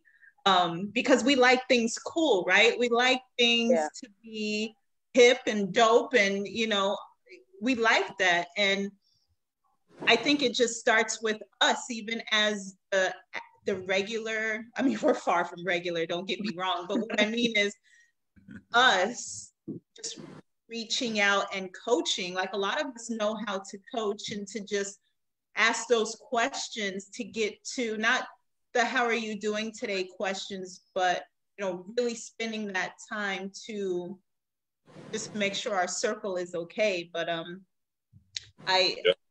it is going to take persistence, and it is going to take compassion, and just having that extra layer of understanding and being less quickly to judge, as Mentor mentioned. Mark, is there anything you want to add? Nah, I think you guys kind of hit on everything I would have said also. Just communication and persistence. Yeah. All right. We got just a couple more questions, but I have to bring this up. And I know he wasn't the only one, but I'll admit that the death of Kobe was rough. It was rough to witness. It was rough to see. It was rough to see what it did to our men. It was rough. I felt like the death of Kobe gave Black males permission to express themselves emotionally, publicly. This is the first time you're seeing like coaches and athletes weeping like a baby in front of the camera, right? The cool guys, the guys who got it all, and the guys who are polished and too cool for school, babies, right? And rightfully so. How did the death of Kobe impact you, and what did it make you want to do differently? The death of Kobe, I think it impacted me in a way of just saying, like, man, like, it was just talking about him exactly the night before because LeBron broke his record. Mm-hmm. Man, I don't think it impacted people. I think when Michael Jackson died, I think I seen a lot of people that I didn't think were those stone cold cries. Like, I seen them boo-hooing. Like, I remember walking into the job and looking up at the TV, they say, and people just crying, and customers crying, and it's like, Michael Jackson is dead, and Kobe just reminded you that, man, life is short, man. You don't really get a replay in life. You don't live it to the fullest, because you never know when it's your time or when that time comes. So you don't want to live with any regrets. You want to go out, making sure you accomplish everything you want to accomplish, and you're happy about a lot of things, man. You spend more time being happy than more times being upset or sad about things. Yeah. Mark? I gotta tell you. So Kobe death really didn't impact me at all. And I'll tell you the reason why. So I attend a Bible school that was led by one Dr. Robert Harris, and he always had the insight of telling us and preparing us for things that was getting ready to happen. And he would say, and this before one too long before Kobe demise, he said, "We'll care more about somebody that we think we know, and we really don't. And people around us are dying left and right, and we almost don't shed a tear." So out here in LA, the town was in purple and gold when Kobe died. Purple and gold on the buildings, they had 24 and 6, right? People out there in front of Staples Center, they boo crying, and it's almost like I want to ask them, what's Kobe's middle name? What was his favorite color? You know, we think we know these celebrities. So these celebrities, they died, and we think we know them because they're in our house on our TV. But then we'll have auntie or uncle who died and left a child or died with the child. You know, we'll have people that's within our family that will die, and we probably shed a half a tear. So I guess what it showed to me is just how unattached we are to reality. Wow. And how attached we think we are. Like, we think we know Michael Jackson. We think we know Prince. I was a big Prince fan when Prince died. I'm like, man, Prince died. I don't know who the man was. I don't know Prince. Prince definitely didn't know me, you know. So, and that's one thing that Dr. Harris said, these people don't know you A from Z, but you know they stats, you know they number, you know where they came from. So his dying really had no impact on me. I mean, I felt sorry for him. I'm not saying that I was just like, you know, I felt sorry, you know, him and his daughter. I would hate to be in a situation where my daughter or any of my kids would be with me and I can't save them. And I felt it was a good thing when I don't know if it was true or not. They said it was their bodies was found together of him cuddling her. So that's what the rumor was, and I thought that was, you know, that was kind of like, yeah, that sounds good. But it really had no impact on me other than, man, we are just so out of touch with what's around us, opposed to things that's way outside of our, you know, our reality. It's true, because I think one of the biggest things for me is, you know, basketball is the thread that is me and my brother's relationship. Like, when it comes to me and my brother or my male cousin, like, basketball is just that common thread. So to see like how it impacted my brother, you know, it was hard because, again, you know, males don't technically show a lot of emotions. My husband was, you know, the men around me who were big on basketball, I saw the impact. What it did for me was remind me, not that I needed the reminder, but it made celebrities human again. And I think our society has made celebrities exempt from being human almost. And his death, money doesn't save you, statuses doesn't save you, like, none of that saves you. And your point, Mark, like, we have people in our circle or within our reach who are dying, and the same effort or empathy isn't displayed. So that's an interesting point. Chris, Mentor, you guys want to add anything? Well, I can't say this. I mean, I have a past and I lost a lot of friends. So, and at one point in time, during that time, I even started to become inoculated to it. So with Kobe dying, I don't know him. I don't know any. I agree with Mark. I don't know any of these celebrities. So I don't even know why I would be crying, because I actually don't even know you. But I do feel bad the way it happened with the daughter, because that's devastating for the wife and so forth. But it, you know, I mean, all it did was remind me that life is transitory, like Joe said. You understand? We're only here for a short time. So, I mean, that's it for me. Okay. Mentor, you want to wrap us up with this one? Yeah, I'm a huge basketball fan. You know, huge Miami Heat fan. Yeah. Say it again, Mentor. I thought I liked you. Heat. So we don't like the Lakers. And we rooted against, yeah, man, we rooted against Kobe. Didn't like him. I felt like when he first came into the NBA, he wanted to be like Jordan too much. I can understand like Jordan, where he was walking like him, sticking his tongue out like him. He was doing so much like Jordan that it caused me to it build a hatred towards Kobe. So I was happy to root against him. As he didn't have his own identity. He didn't have his own identity to me. So to me, he came off as phony. But then he started winning championships, and I was like, man, this is the best, phoniest nigga I've ever seen.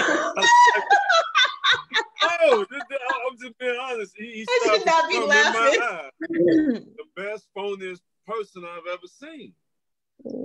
Then Shaq left. Then he started to win more. Now the identity, because like she said, he didn't have an identity at first. Yeah. Now when Shaq goes and he wins starts to win championships without Shaq. Okay, now you're developing an identity.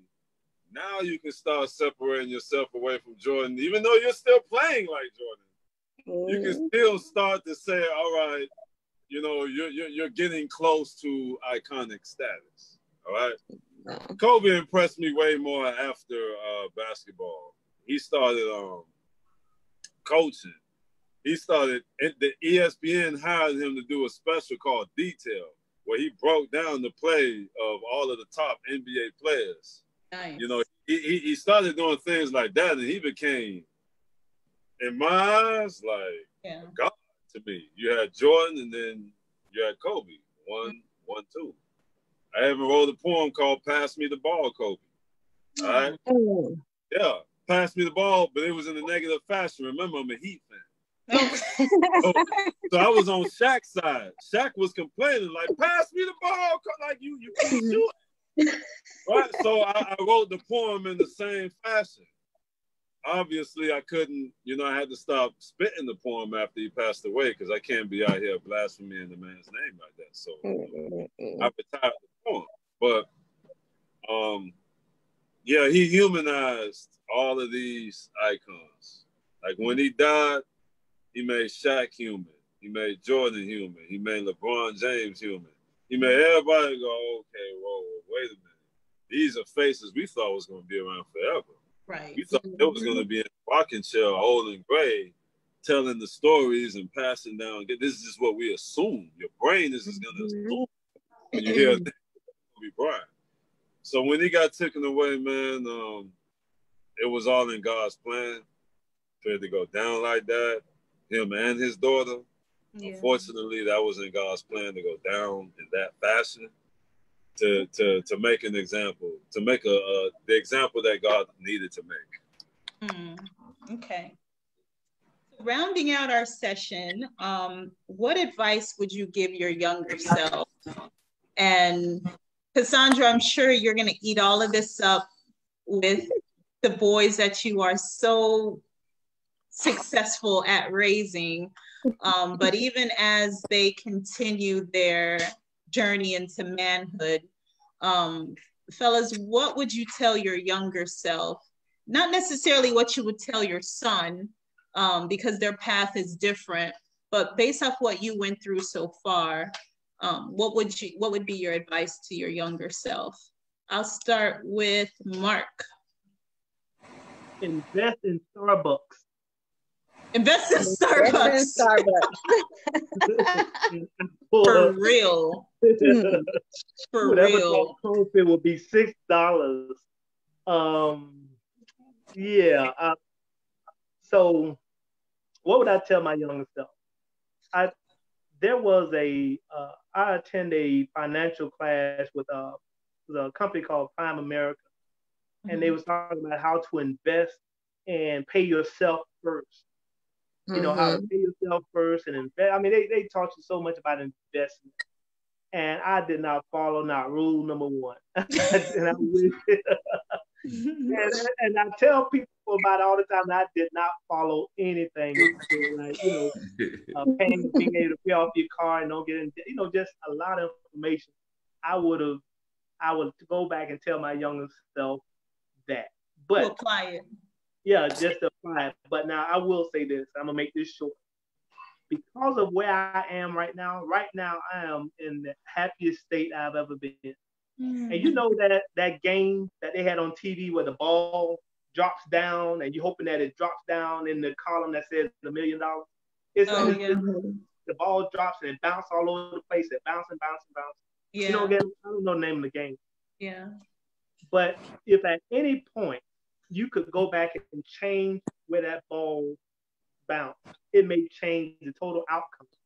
Because what you really don't care about the route it took. You wanted to land in the $1 million slot. Yeah. Right. In the $1 million slot, would you really want to go back and change anything that ball did to get there? So right now, I'm in a $1 million slot. Wow. So really, I would not change all the heartaches, the headaches, the ups and downs. There's nothing I would change because I may not end up where I am right now. So I'm good. I'm really, and I was just talking about the stock market. I am good. There's nothing I would go back and tell my younger self. Okay. Chris. Me, I would tell my younger self to stop being such a hothead because it's robbing you of wisdom and prudence. And I'm not saying, I agree with Mark, but, along the way, the hurt that I caused, for both physical and emotionally for people. Yeah, I regret that. That's honest. Yeah. Joe? I would just tell my younger self that, man, you blessed. You are a blessed individual. What you're getting ready to go through and how you're gonna come out of it. Not a lot of people could tell that story. So just understand you're blessed and don't change nothing. Follow the same route like Mark say. Yeah. Mentor? I would tell my younger self in 12th grade, high school, American Senior High School, I would tell my younger self to keep that ice pack on my arm. Keep that ice pack on your groin. Listen to the PE teacher who told you to keep that ice pack on your groin. I didn't listen. It hurt too much when I pulled it, and I didn't want to keep the ice pack on there. That's the reason why I'm saying that. I graduated second fastest in Dade County in 100 meters. Wow. I ran 100 meters in 10.5 seconds. At the regional meet, at the meet to qualify for state is where I pulled a groin running last leg on the relay team. Okay. I pulled my muscle and I caught two people. Like I was coming, but I was trying just that hard to get the rest of my relay team to stay because I qualified already. That's why the coach was telling me, keep that ice pack. You got 2 weeks to get ready for state. I gave up. I quit on my dream. Wow. I quit on my dream to go to the Olympics because I don't know if y'all ever had a groin muscle before. That thing hurt. And I didn't want to walk around the school with it on. And had I done that, I would have healed up properly. So let me make sure I understand what y'all saying. Mark, you're telling me I need to make sure my boys understand the importance of investing early. Knowing, I think, was it Joe, you said knowing who you are, knowing already the going out that you're already blessed. Chris, you said, gosh, remind me again what you said, Chris. Chris is muted. Yeah, being a knucklehead. Oh, sorry, I said be a hothead. It's reminding me of my prudence. Not being okay.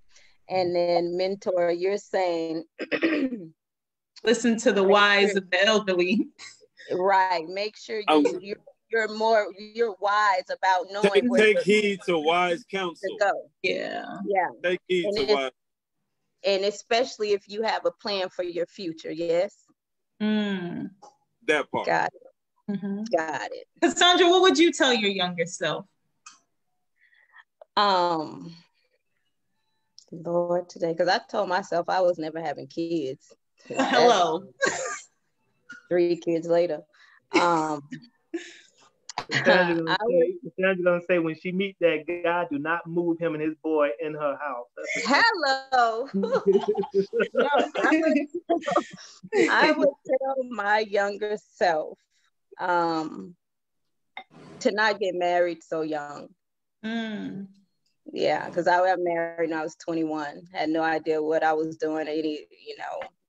I got pregnant my first time ever having sex, so I didn't know what I was doing getting married. Oh, hold up.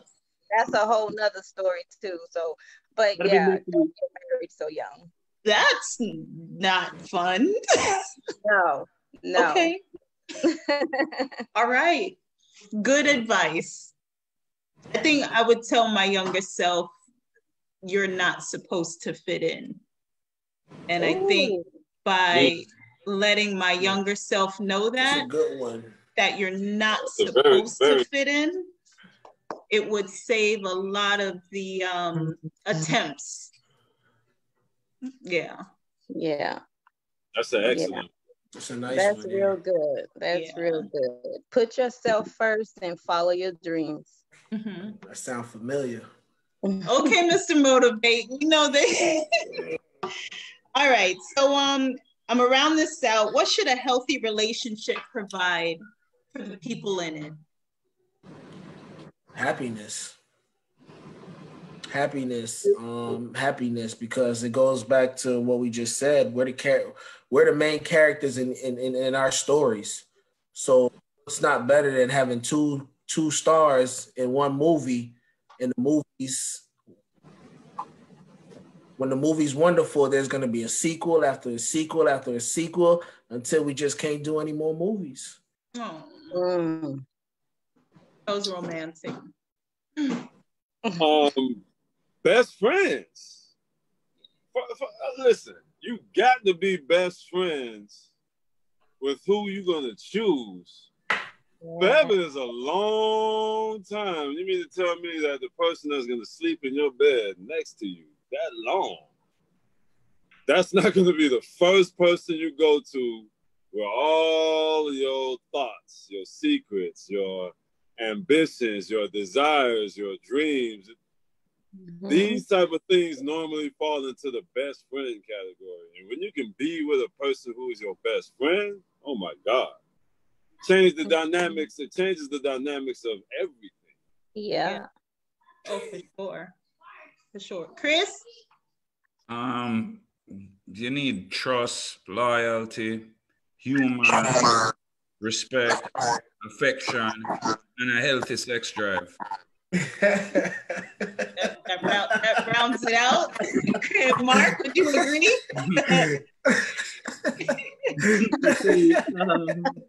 Yeah, I would definitely say definitely on the sex drive. That's number one actually. No, but I would say security and support. Again, one of the things that we're always being told, love is such a misused word. Because I love you as long as you love me, but you stop loving me, I'm not going to love you anymore. And that's something that was given to us by Dr. Harris. He said, I would rather you say I respect you, instead of love, because love is so misused. But I would say security, because security and support in a relationship, that you need to feel secure. You need to know, mentor is saying, and you was mentor to my basketball fan. So I'm a big basketball fan. In my head, I play basketball way better than I actually do on the court. Hey, I heard. Look, I'm loving The Last Dance by Chicago Bulls. I'm loving this thing like nobody's business.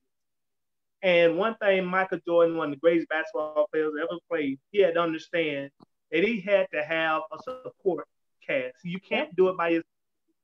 And you had to have security, meaning that you had to be okay with, I give you the ball, I'm okay with you taking care of business. So in a relationship, for a relationship to work for me, you got to have security. I got to know that I can depend on you. Back to what Cassandra said, what happened to her previously. You're going to be vulnerable to the person you're in love with all the time, because you are going to give yourself over to them. And when you open yourself up like that, you're open to whatever they, if they choose to do right or wrong. Your defenses are down.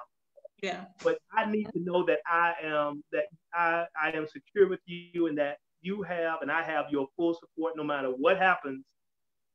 I got you, you got me, we're in this together. And as Chris was saying, respect. So if you got that in a relationship, that's not the basis of your relationship, you're gonna have issues. You good. All right. All right. So in conclusion, to all our beautiful women who are watching, what would you like to say to them?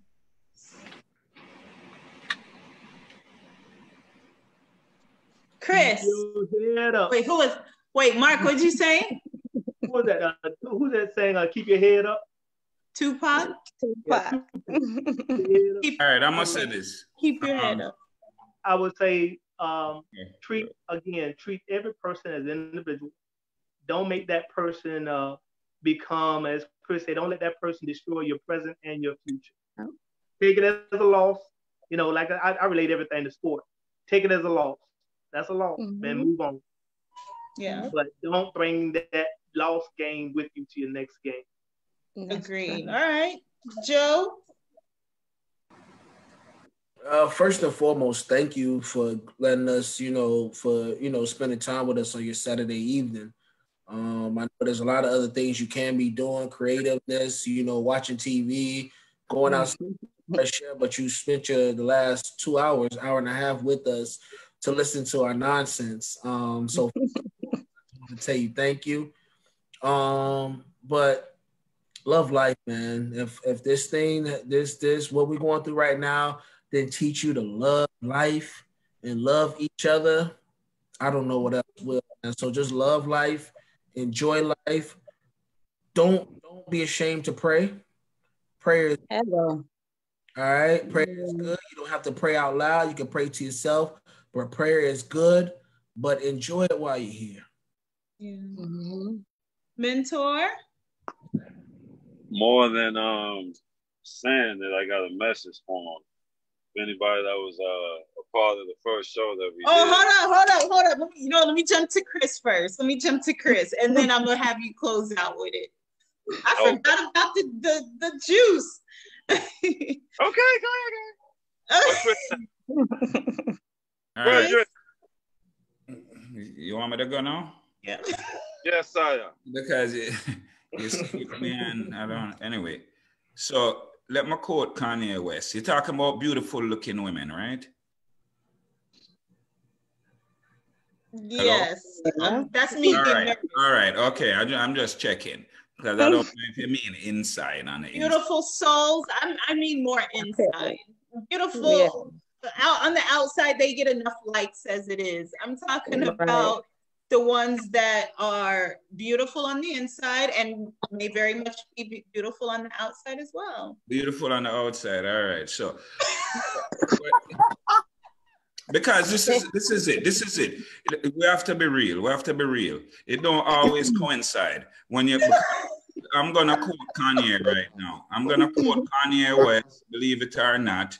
Right. Is this pre-Wyoming Kanye West or post-Wyoming Kanye West? It doesn't matter what Kanye West, but this particular line that he used, which he said, some of the prettiest girls do the ugliest things. Right? So I needed to know if it's a beautiful if it's a physical attribute, because most of the time when you're beautiful on the outside, you're not beautiful on the inside because they're self-centered, self-absorbed, and self-serving. Okay. Right? And they're spoiled and they know and they can manipulate and they're used to this. And it's kind of hard for them to be grounded. So that is my advice to the beautiful women, right, on the outside, okay? just take it down a notch, the self-centered ways and all that, because what I see happen is you're gonna get older and it's gonna fade. And I see them. I see some of them in Jamaica that I know growing up, they used to a certain way, they treat men a certain way, and then now they're migrating because they're not getting the attention that they used to get. Because the younger ones coming up and then the type of guys that they deal with. But I'm just saying that to the beautiful women, kind of take it down a notch. You understand? That was very unexpected. But thank you for that insight, Chris. And he quoted the great Kanye. He quoted pre-Wyoming Kanye. Yes, he did. All right. Not to make America great again, Kanye? Not to make, nope, not that one. That is post. That is pre-Kardashian Kanye. Yes. That's the Stacey Dash one in this video. Yeah, that one.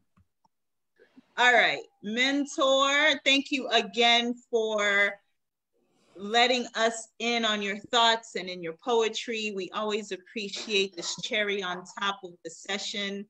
And yeah, I'm gonna just hand it over to you. Thank you again. Okay, first I'm going to answer the question first before I get into the poem. Okay. My advice to women will be this here. I know y'all remember this hat. Yes. Yes. Yeah. Yes. We don't want to. We tired of fighting. We don't want to fight, y'all. Yeah. We don't want to be going up in the courtroom to have master tell us how much child support to pay. We don't want to fight. Like, let's kill the separation. Like, let's start doing more of this now. So that's my advice to women. We just have to find a way to blend and come together and understand each other's differences and make it work. We've been fighting for too long. So with that said, how many Sam Cooke fans out there? Come on. Oh yeah. Sam Cooke? Yeah. Okay. Again, I talked earlier about programming. There are ways that we can reverse the programming. It's called reverse programming. So I'm a fan of Sam Cooke as well. I took one of his pieces and I put a spin on it. It's the one, that's the sound of the men working on the chain. There we go. Boom, boom, boom, boom. That's the sound of the men working on the chain. Yay, yay. Boom, boom, boom, boom. That's the sound of the men working on the chain. Yay. All the cheers coming from master bedroom as master sleeps on his pillow top. Watching thugs on TV trying to reach the mountaintop like the BET Source Awards. Stepping out of Lamborghini doors onto the red carpet, now go get your reward, niggas, for sending millions of niggas to the meat markets, the slaughterhouse, the triangle, one way in, one way out, fatherless house. And if you look closely, you can see the master in the kitchen cooking up pain. And if you listen closely, boom, boom, boom, that's the sound of the men working on the chain. Yay, yay, boom, boom, boom, that's the sound of the men working on the chain. Yay, all the cheers coming from these constitutional lawmakers.